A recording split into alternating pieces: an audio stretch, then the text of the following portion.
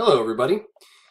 I wanted to welcome you to the class and to make sure that you had my contact information and walk you through it a little bit. Let me minimize this. I have sent this update to the class, and my contact information is pretty straightforward. It's tim.park or timothy.park@tcc.edu. One thing I'd like you to not use is the my.tcc.edu email. That's really a Google account, and it's not safe to send me classified information like requesting, conversations about grades or anything like that through the my.tccd.email. So please send me emails through this email address. Also, make sure that you give me 24 hours to get back to you. During the day, I will probably get back to you in a couple of hours, if not pretty quick. I really want to make sure that I can over communicate to you guys, so I will do the best I can. But don't send me one email at 9 o'clock, and another email at 9:30, another email at 10, another email at 10:30. Send me one email. Trust me that I'm with it enough to get back to you as you give me 24 hours. After 24 hours, send me another email saying, this is the second email. Can you please help me on this issue? You can always call me during my office hours, Monday through Thursday from 10 to 11 a.m.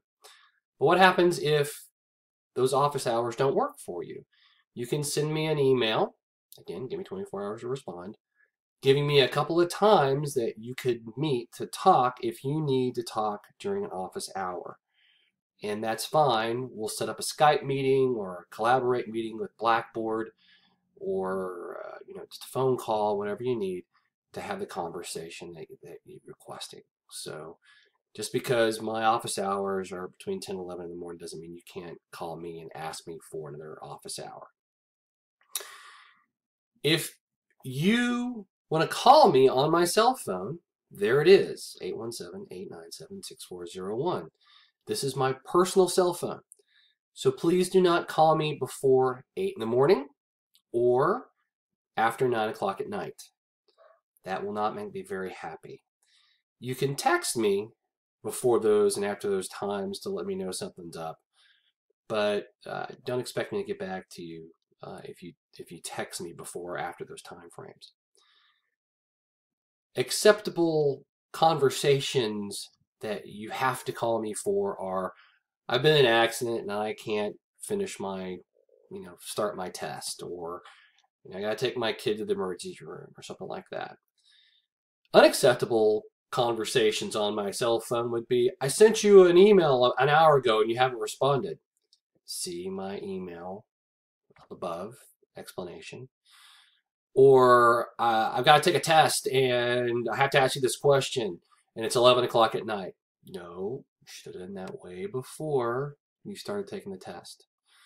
Now, if there is an issue with the test, as in it won't start for me or something like that, it could be because you've missed the time frame and it won't start for anybody after the time has passed. So don't send me an email at 11 o'clock or a text. I'm sorry, you can send me an email, but don't send me a text at 11 o'clock at night or call me because you didn't get into the test on time. I believe it's pretty straightforward. I really am here to help. We can always work around office hours if you need to contact me. Even if the office hours aren't good for you, 10 to 11 in the morning, you can send me a text or an email and we can work out the right office hours to help you out. I look forward to working with all of you, and I'm about to call everyone in the class.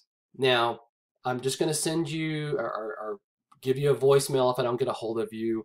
I'm just going to kind of talk to you about the class. If I do, it's just my way of kind of personalizing the class a little bit more. Okay, so hope to talk to you all and have a great day.